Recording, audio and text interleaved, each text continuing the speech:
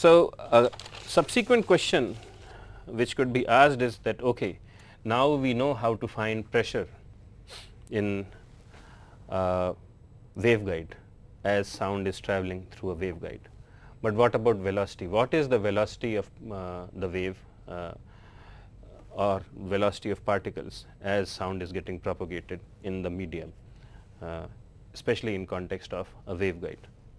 So, for that now we are going to develop a velocity equation and we are going to find its relationship with pressure, and through that mathematics we will figure out how are pressure and velocity related.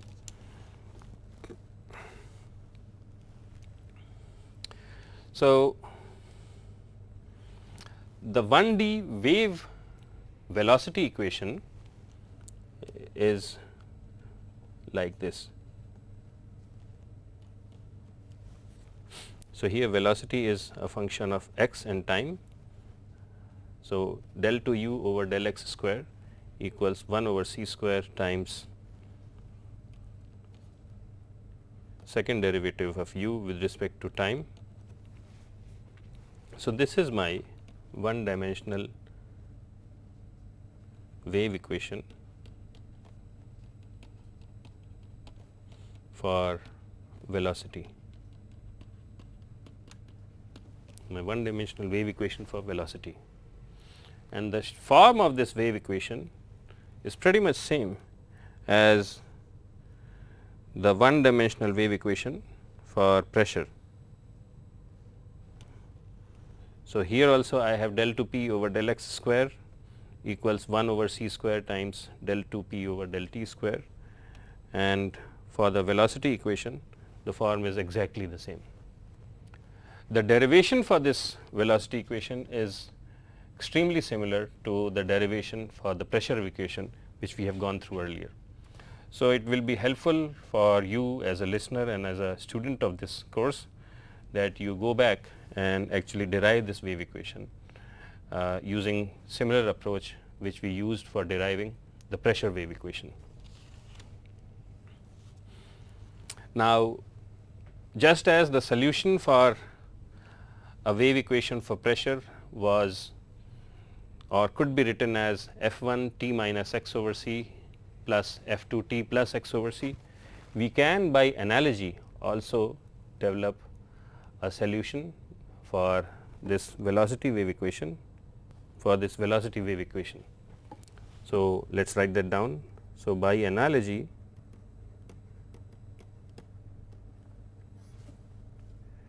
u of x t, I can write it as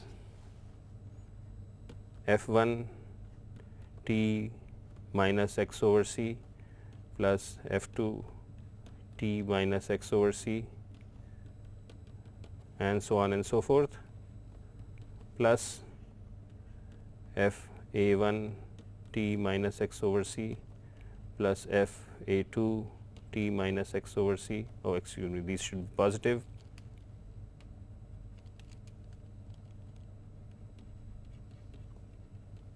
And so on and so forth.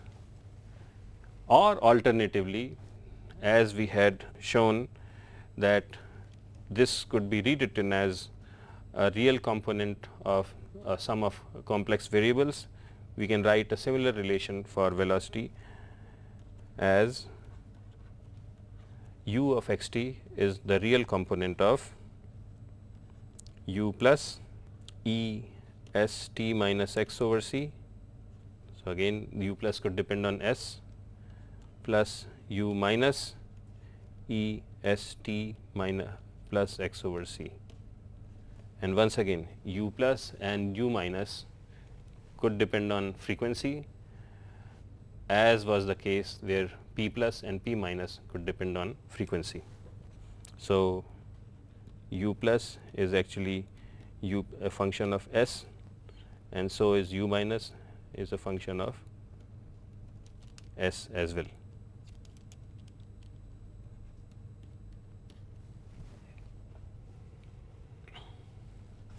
So, now as I did for the case of a pressure wave equation, I can rewrite this as real of and I take est out,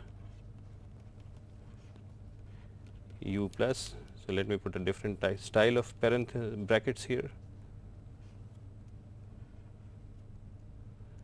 u plus e minus Sx over c plus u minus e plus Sx over c, and I can rewrite this term in curly brackets as u of x and s.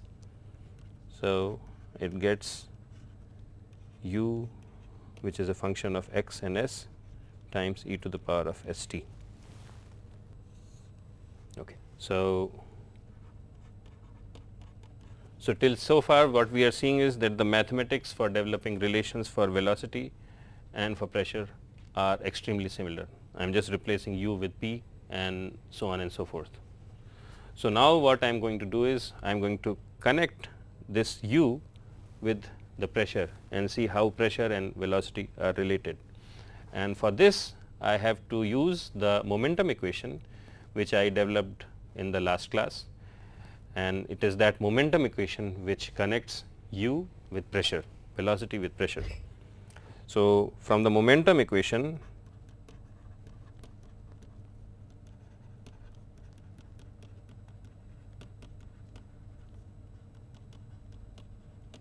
we know that partial derivative of pressure with respect to x is nothing but negative rho naught partial derivative of velocity with respect to time, and once again here p is a function of x and t as well.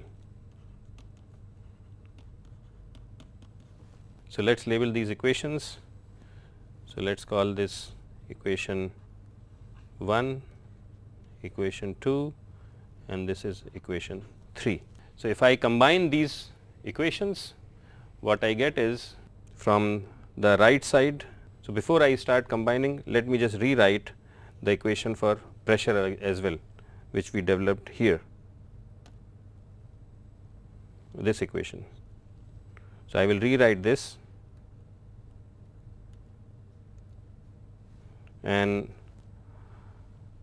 I use that equation and I combine with these equations, and what I get is from the right side I differentiate the equation for pressure, and what I get is real of minus p plus, which again depends on s, times e minus s x over c plus p minus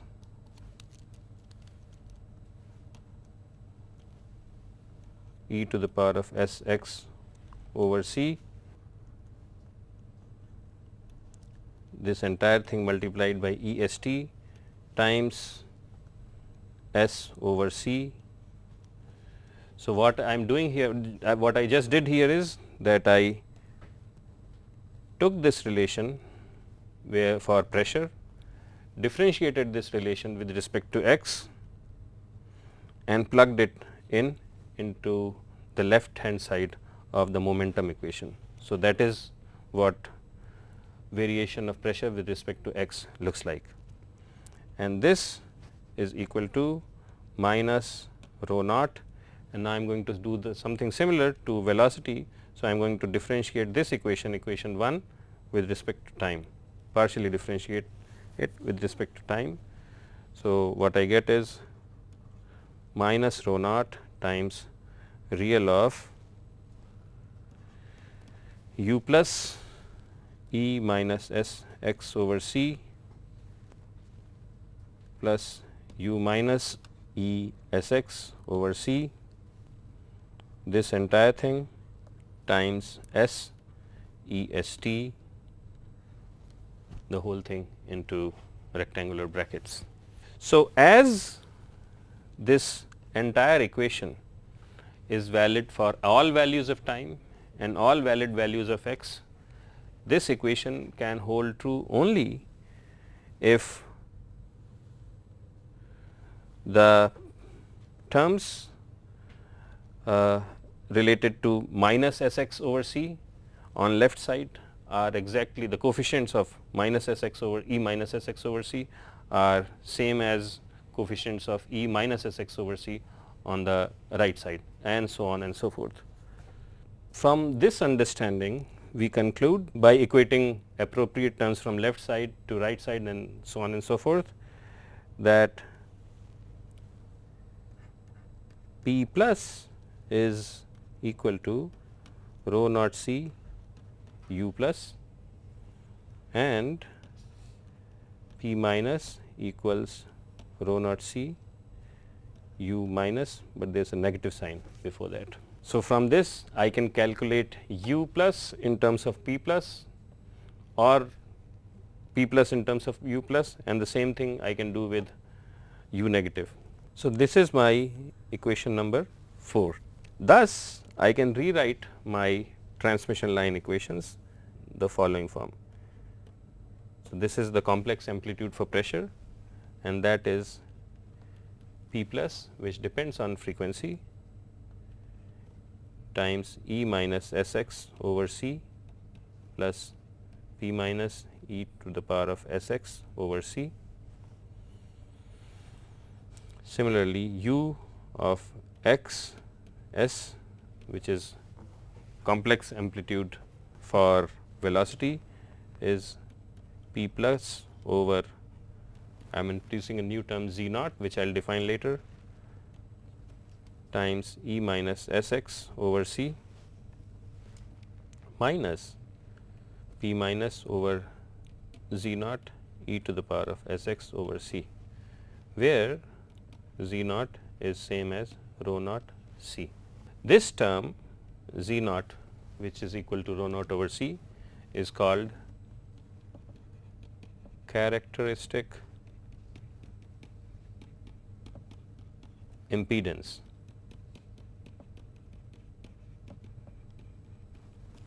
It's called characteristic impedance. So, from these equations I can now write the full form for pressure and velocity. So, P is a function of x and time equals real of P plus E minus S x over C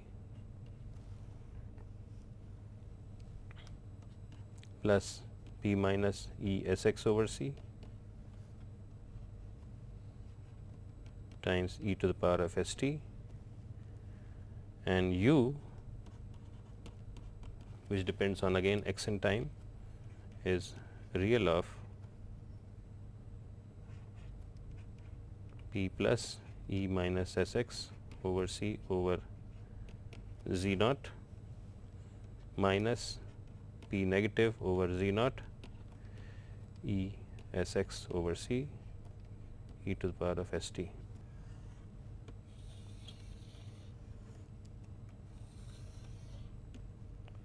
These two equations are called transmission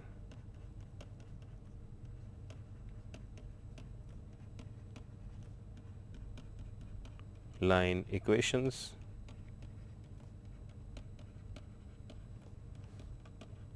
for sound ducts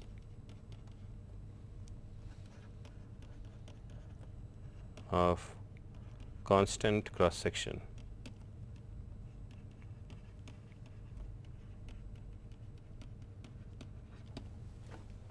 So, from these two equations you can calculate pressure, and you can also calculate velocity of sound as it travels through a waveguide which has a constant cross section.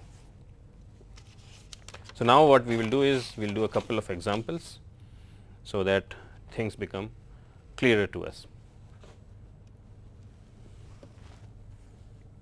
So, let us do an example. So, I have again a tube, but unlike the last case, here the tube is of a finite length and also the tube is closed at the extreme end. So, let us put a coordinate system here. I am measuring x from this location and the value of x is 0 here the open end of the tube is where x equals minus L. I have a piston, and this piston is generating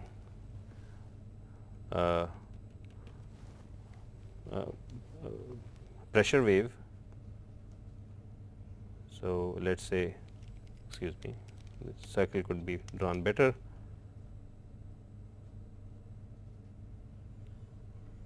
So, this circle is rotating like this, and as this circle is rotating, this piston is moving back and forth because of this particular linkage, and let us say it generates a positive pressure wave of P plus, such that at x equals L, the strength of the wave is P plus bar, the magnitude of it, times cosine omega t plus phi. So, this is my boundary condition.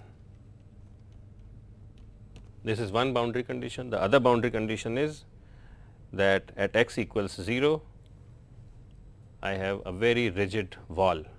So, no wave cuts across this wall and the wall does not move at all. So, essentially what that means is that the velocity at x equals 0 is 0. So, given these two boundary conditions, what we have to find is the pressure. So, this is boundary condition 1, BC2 is U0t equals 0. So, these are the two boundary conditions, and now we have to figure out what is the value of Pxt for x less than 0. So, the length of the tube is L. So, for this entire length, how is pressure changing with respect to time in x? So, let us rewrite this first boundary condition. So, P minus L t equals real of P plus bar, which is a constant number, times E j phi times E j omega t. So, all what I have done is I have rewritten the same expression in this format, and when I take its real value, I get the same thing back. So, from this we find that S equals j omega, we get this, that S equals j omega. So, now we plug this and put it into the equation for pressure. So, P x t is real of P plus e to the power of minus x over c plus P minus e to the power of s x over c E s t, and now I know that S equals j omega. So, I get real of P plus j omega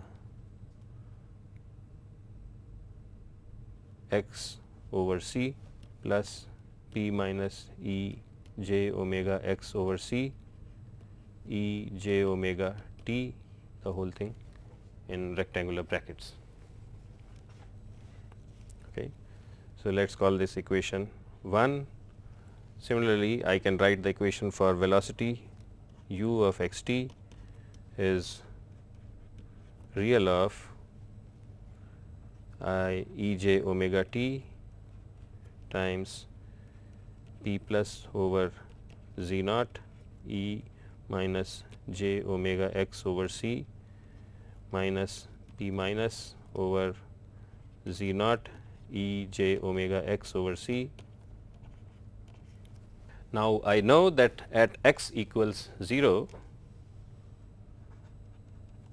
at x equals 0, u of 0 t equals 0, because this is a rigid wall. So, the wall is not moving. So, whatever is the wall, the velocity of the wall is going to be the same as velocity of fluid particles. So, velocity of fluid particles is also 0 at x equals 0. So, imposing this condition, what I get is 0 equals real of E j omega t p plus minus p minus, and then I can take z naught out. So, from this particular boundary condition, this can be true only if p plus minus p minus is by itself 0, because it has to hold valid for all values of time. So, that gives me p plus equals p minus.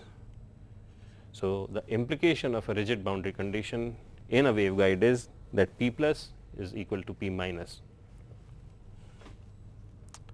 So, let us label again some equations. So, that is equation 2 and equation 3. So, I am putting equation 3 back into the first equation. So, what I get is p x t equals real of p plus. So, p plus here is same as p minus. So, I take p plus out, E minus j omega x over c plus E j omega x over c times E j omega t. Now, I know from my understanding of complex variables that the term within the curly brackets, which is E minus j omega x over c and E plus j omega x over c, when I add these two terms up, I essentially get a situation where sine terms get cancelled out and the cosine term itself remains. So, what I get is real of p plus times 2 cosine omega x over c times E j omega t. So, I take cosine omega x over c out of the rectangular brackets. So, 2 cosine omega x over c times real of p plus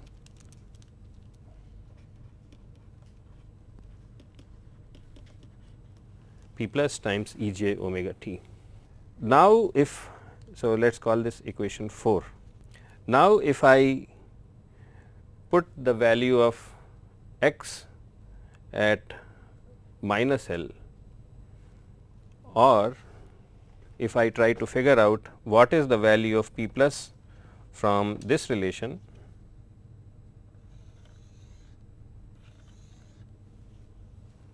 then what I get is my final solution for pressure is P x of t equals 2 cosine omega x over c times real of P plus bar E j phi times E j omega t. Okay. And when I take the real value of this, what I get is 2 cosine omega x over c times p plus bar times cosine of, excuse me, should not be j here, cosine of phi plus omega t. So, this is the final expression for pressure in this tube as sound is travelling along this tube, and this is the case for a standing wave. Likewise, excuse me, I can use this understanding and the fact that p plus is equal to p minus, and I can also develop a relation for velocity using equation 2. So, I can now I have figured out what is the relation for pressure for all values of x in time, and I can also figure out what is the value of u for all values of x in time. So, let us summarize these two relations. So, my final answer is p of x t equals to p plus bar, this thing has to have its magnitude, times cosine omega x over c times cosine omega t plus phi,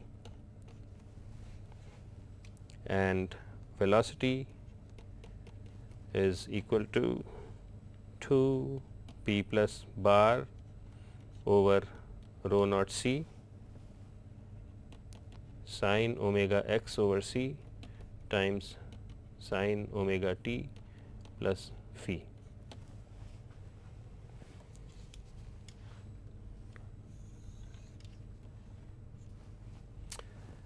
It turns out that this is also the relation for standing waves. So, what is happening here is that you are having pressure being generated at one end, sound is traveling, it hits the other wall, it hits the wall at x equals 0, gets reflected, and once things have stabilized in this tube, because the steady state solution which this whole the pressure wave equation is giving us, you get standing waves for pressure and also for velocity. And the way these waves vary with respect to x, we will draw it here. So, here my x equals 0, let us say I am going to plot in the negative direction, because my open end of the tube is at x equals minus L, and I will draw two envelopes.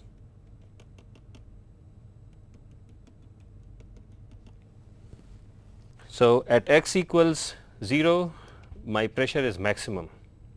So, all I am going to right now what I am going to plot is only this portion of pressure and only this portion of velocity. So, at x equals 0, my pressure is maximum, and let us say that maximum, now that maximum could vary with because of time fluctuation.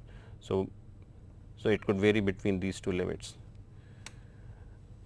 Then at x equals pi, excuse me, at x equals lambda over 2, that pressure goes down to its negative value, and then after at lambda it again comes down to its positive maximum. So, it varies something like this.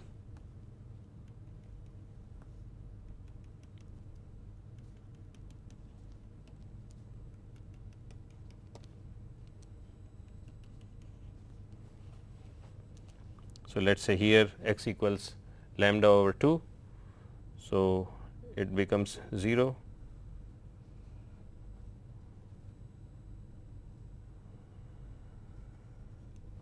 and excuse me, this is not a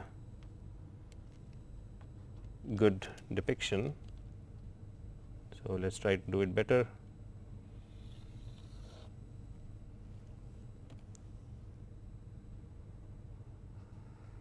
So, it varies like this.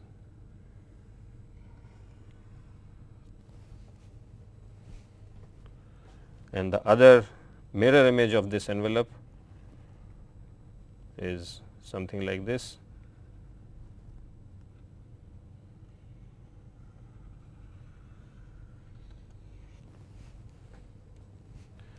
So, this is called spatial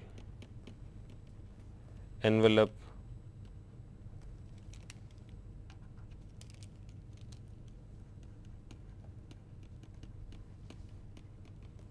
for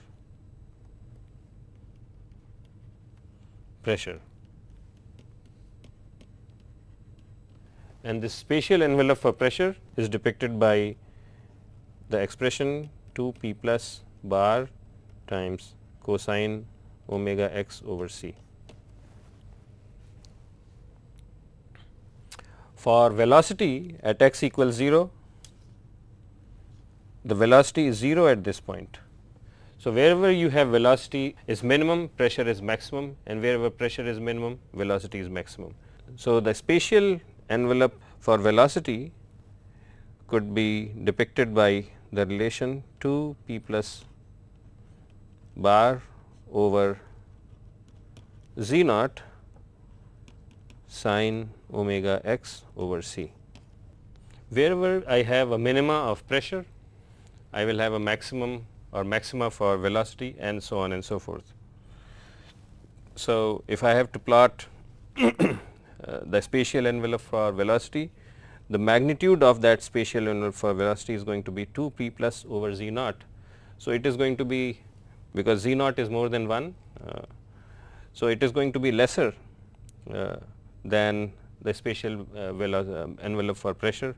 So, let us say that envelopes are limited by this blue dotted line.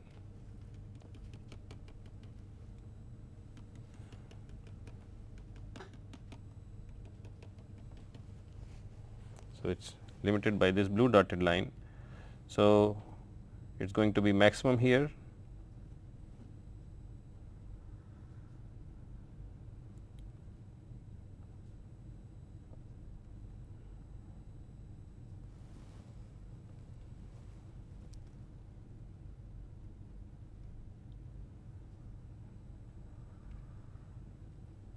so it is going to vary like this.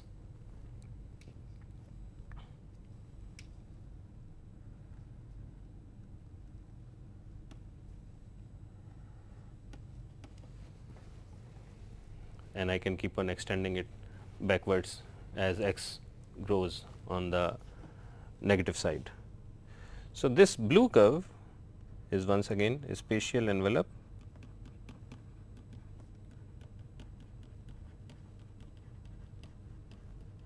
for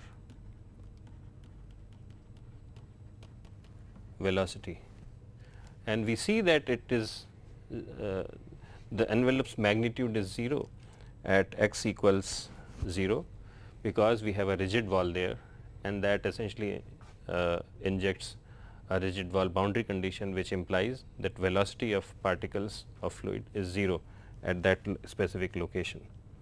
With that, I wanted to close this lecture, but also but before I do that, I will like to introduce 2-3 more terms which we will be using in later lectures. So, in context of standing waves, we found that there are places or there are locations where you have a null, that is so the first term I am introducing is null, and more specifically you can also call it as a velocity null,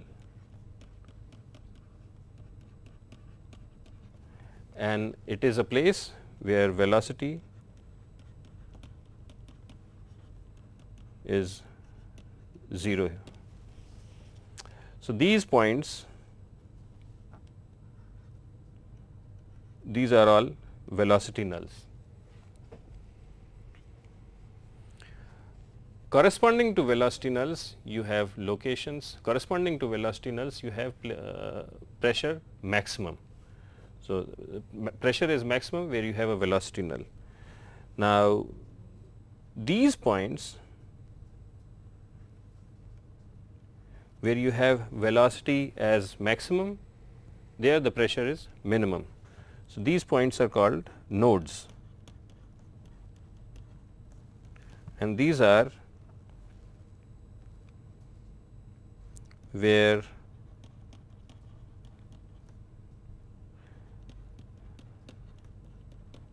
velocity is max or pressure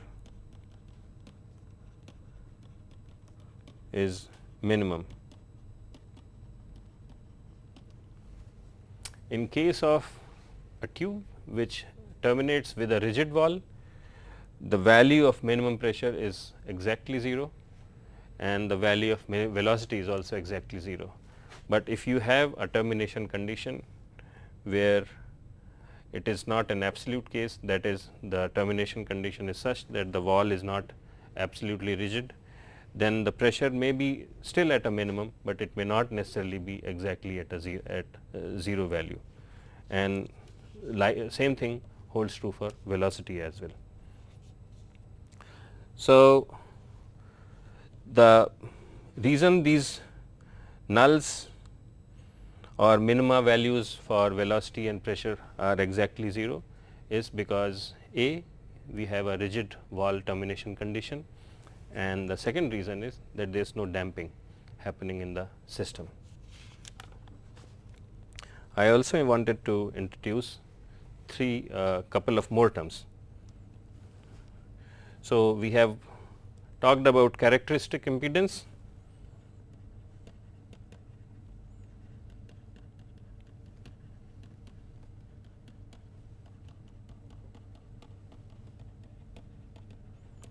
and characteristic impedance we defined as P plus over U minus the magnitudes of these, and that is essentially Z naught, and this is equal to rho naught C,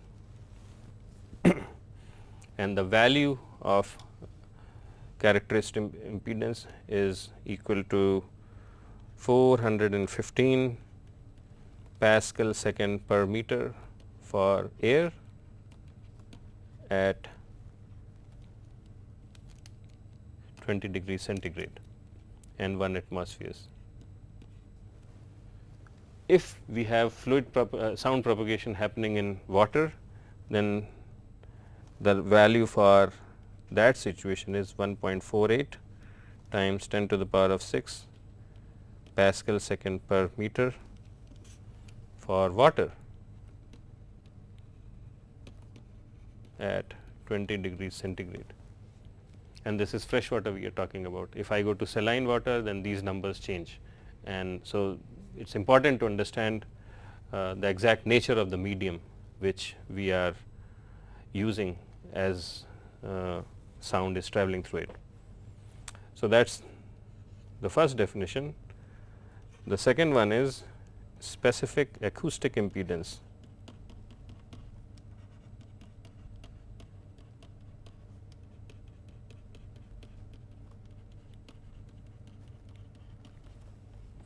And that equals, so this is equal to P of x and s divided by U of x and s. So, unlike characteristic impedance which is a pure number, specific acoustic impedance can change with x, and it can also change with s, which is frequency. So, this varies with x and s. Okay. And this is designated as z, and z could be a function of, we already mentioned, x and s. Now, z of x and s could be written as a real part, so designated by the letter r, and that again can depend on x and s, and also an imaginary part. So, I have a j times k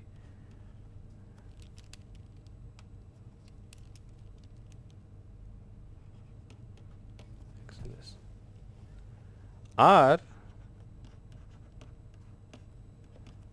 which again is a function of x and s, is called specific acoustic resistance, and it depends on the damping parameters of the system.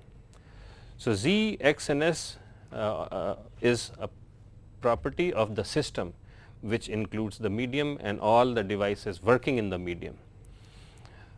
That specific acoustic impedance can vary with respect to X and S, and it can be broken up into a real part which relates to damping phenomena in the system, and the real part is called specific acoustic resistance, and the imaginary component is called specific acoustic reactance, and that relates to compliance and inertial related parameters of the system. The final definition I wanted to introduce here is called driving point impedance.